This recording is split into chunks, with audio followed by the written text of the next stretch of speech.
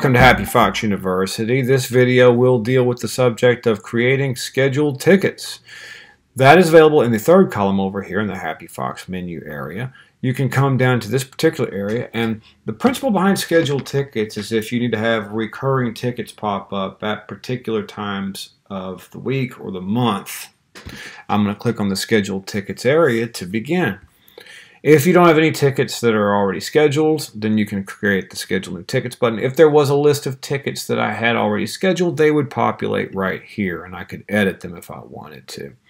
Now you can name this, so if it's a facilities request and you're going to be cleaning out a particular room or doing some repeatable task, you can name what that particular event is, describe it for yourself. You can also, if you have a ticket template created, in other words, a template that's ready to email in as a particular ticket, you can associate that with this particular area right here and select an option should you wish to.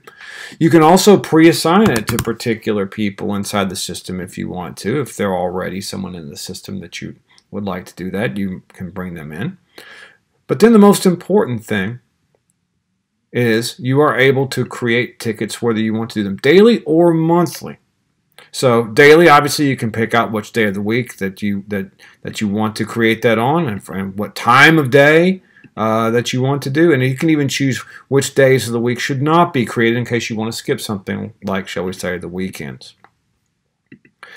Now, on a monthly option, this gives you a couple of things you can do, because if you want to schedule something, say, bi-monthly, so on the 1st and the 15th of every month, I can go in there and do that as well. I can create tickets monthly. I can pick the day, so let's say the first day of a month, choose a particular time I want an event to happen.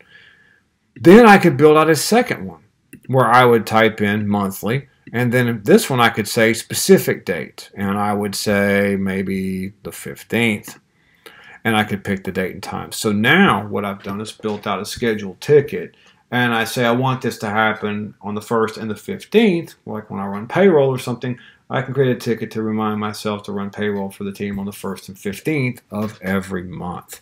So you simply enable scheduled tickets, and then they will continue to run and auto-populate in the system on the given day, on the given time that you've specified, unless you come in here and disable the scheduled ticket functionality. It doesn't delete it, it would just disable it, but we could enable that, save it, and then whatever recurring tickets you have that you've just built in the system, they're ready for you to go. They'll continuously populate themselves, so you don't have to do that. So if there's a manually repetitive ticketing that you need to do over and over again, such as payroll, such as some kind of facilities maintenance, you can build those tickets to populate in HappyFox automatically. Thank you very much. Please come back to HappyFox to review this again and see all the other content that we have there to help you get the most out of HappyFox Help Desk.